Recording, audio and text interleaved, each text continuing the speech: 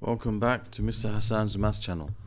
This is a question I'm going to answer from one of the Solomon papers on S1 statistics, a question on normal distribution, and it's question number 3 from Solomon I of S1, this Solomon collection of papers.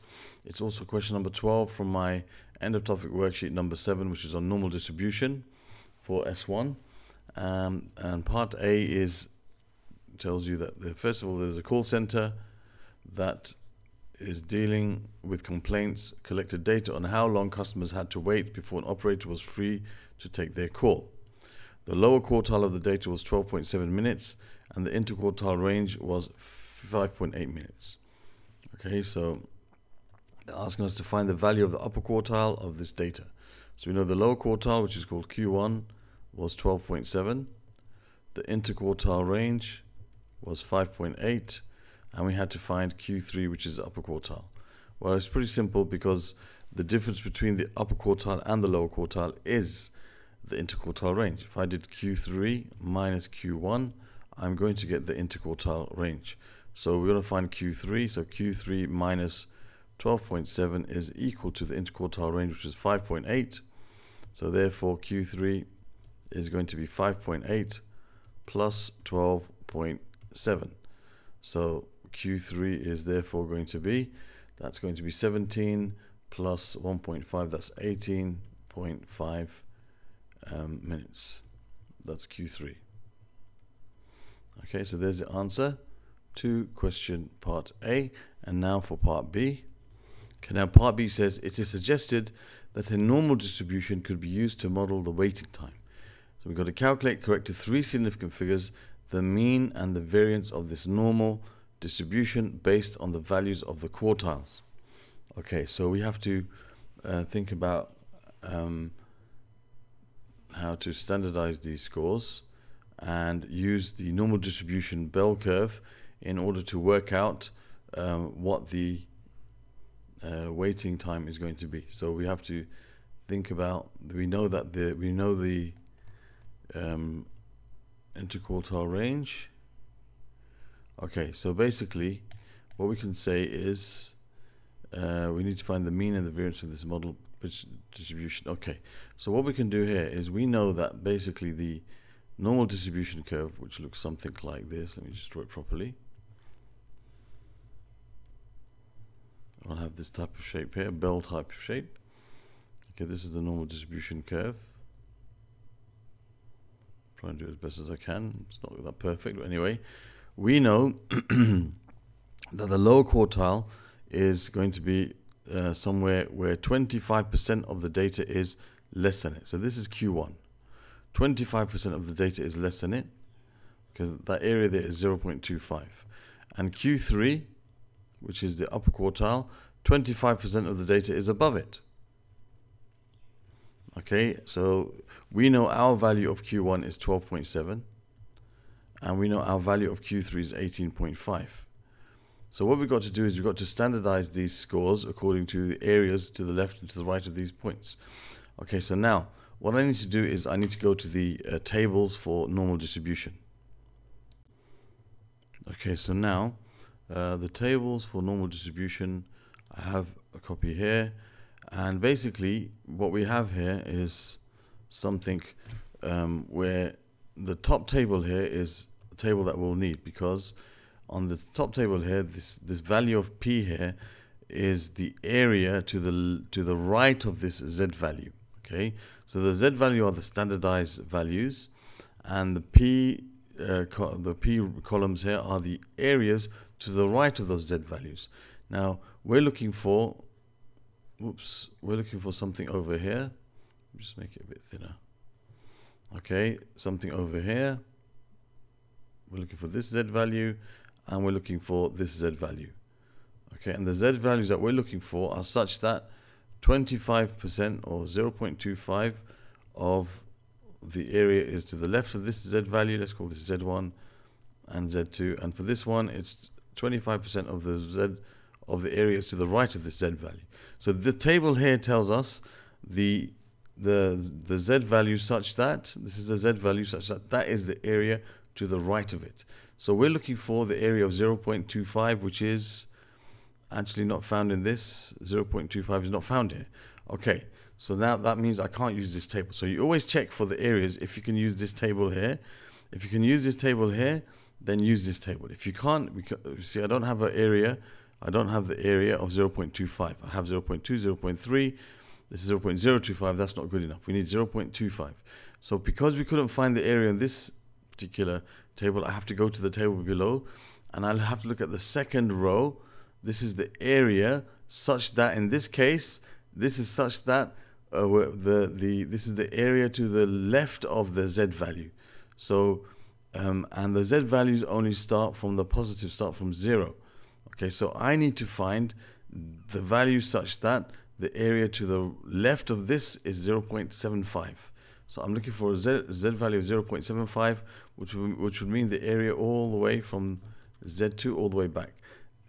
Once I find this value, then I can find this value because they're symmetrical, and this will be the negative of that. So I need to go look for a area of 0.75 in the table. So if I look at the phi z, which is the area, I'm looking for 0.75, or the closest I can find to 0.75. Okay, so here I've got 0.7486 and 0.7517. Okay, this is closer to 0.75 than this, because this is 14 away from 0.75 and this is 17 away from 0.75. So I can use this value here, 0.6. So I know that the value I'm looking for over here is 0.67. So this one must be negative 0.67. Okay, so that's what I can see from this table. 0.67 is what I'm looking for. Okay, so on this side is positive and this side is negative. So I know my standardized value for the upper quartile is 0.67, and for the lower quartile it's negative 0.67. So if we go back to our table here, or to our question here, this is 0.67 standardized, and this is negative 0.67 standardized. That's the z value, and this is the x value, and we need to find the mu value. Okay, so now we have to find, we know that the standardized score, which is z, is equal to the x value minus the mean over the standard deviation, which has got the symbol sigma. We need to find these two, and we can use first of all the lower quartile. I can say 0.67 is equal to x, which is the score, which I know is 12.7, minus the mean over the standard deviation. I don't know either of these two, but I can make an equation now. 0.67 times mu, sigma, sorry. My sigma looks like a 6. Okay, I'm not very good at drawing sigma. Is equal to 12.7 minus mu. So that's one equation that I found from Q1. And then I can find a second equation from Q2, from Q3, sorry, not Q2, from the upper quartile. And that is that 0.67 is equal to 18.5 minus the mean, mu, over sigma. So now I can make an equation from this that this is negative 0.67 Q1. What am I doing? That's negative 0.67. This is positive 0.67 times sigma is equal to 18.5 minus the mean mu. Okay, so this is negative because it was on the negative side. Let me just make that a bit neater. I wrote 0.67. It's supposed to be negative 0.7, negative 0.67. That's the Q1 value. Okay, so now I have this pair of equations, and if I add these two equations, what's going to happen is you're going to eliminate the sigma because they have the same value. So if I add the two equations, these disappear, and I'm left with 0 is equal to, and I have 12.7 plus 18.5. That's going to be 31.2. And I'll have, if I add these together, I'll have minus 2 mu. So I can say that 2 mu is equal to 31.2. So mu is equal to 31.2 divided by 2, which is going to be, I think, 15.6. Okay, so mu is 15.6. Okay, let me just make sure in case I made a mistake there. 31.2 divided by 2, which gives you 15.6. That's right. And then we can find what sigma is by substituting it into this 15.6 into one of these equations. For example, I can substitute into here. So I have sigma is equal to 18.5 minus 15.6 divided by 0.67. So the sigma value is going to therefore be, so I have 18.5 minus the answer and divided by 0.67. That gives you 4.3283. 4.3283 continues on. Let's see how they want us to round our answers. 3SF, so this is going to be 4.33. 4.33, and these are all in minutes. Okay, so we found sigma and we found mu. So this is the standard deviation and this is the mean. So we can say the mean is 15.6 minutes and the standard deviation, oh, we want the variance. Hold on, we want the variance. Okay, so you have to be careful here. What I found was the standard deviation. The variance is going to be the square. So the variance is going to be sigma squared. So I'll take my answer here and I'll square it, which gives me 18.734. 18.734 dot dot dot. So that's 18.7. So the variance is equal to 18.7 minutes. So there's the answers for part B. Okay. All right. So now that's the answers for part B, and now we're going to go into part C. Okay. As for part C, it says the actual mean and variance of the data were 15.3 minutes and 20.1 minutes squared.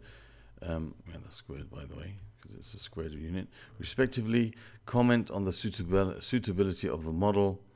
Okay, so the actual mean and the variance, 15.3, and that's 15.6, very close, and 20.1 and 18.7, again very close. So we could say that the model, the normal distribution model, seems suitable. Okay, so this model, this seems okay, suitable. The reason being, as the actual and normal distribution values are very close, something like this.